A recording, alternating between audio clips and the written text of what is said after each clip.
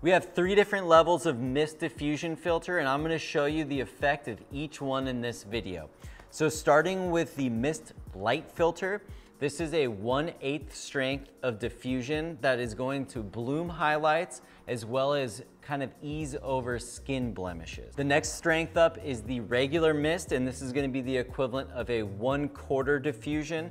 You're just going to notice the effect a little bit more halation in the lights. And also these strengths are the same across the entire PolarPro filter range. So drone filters, GoPro filters, phone filters, the PMVNDs, all of our quartz line, all the way up to the new 4x5 filters. Whenever you see the mist light, mist, or mist heavy, it's all gonna equate to what you're seeing in this video, the same strength rating system.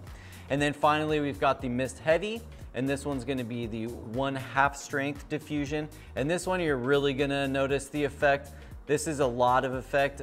For some people, it's just a little bit too filmic and dreamy, but if you're really trying to go for that look, this is definitely the strength for you. The most popular is definitely the 1/4 strength, which is just the regular mist filter. This one's probably what I use most of the time. It, reduces blemishes, smooths out skin tones nicely, and then also creates a little bit of an atmospheric halation, just reducing the sharpness off some of these digital sensors today. So I'll give you a couple different lens comparisons so you can see what each filter looks like on different lenses. So we'll start with the mist light filter here, and this is the 1/8 strength. Then we'll throw on the mist regular filter here. This is the 1/4 strength. And then finally, we'll throw on the mist heavy here. And this one's obviously gonna have the most pronounced effect. So now we'll switch up to the 85mm lens so you can really see my face and how this smooths out blemishes. We've got the mist light here.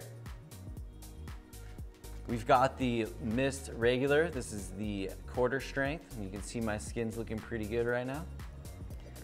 And this is the mist heavy. This is the 1/2 effect. And I agree, I do look like I belong on the cover of GQ with this image.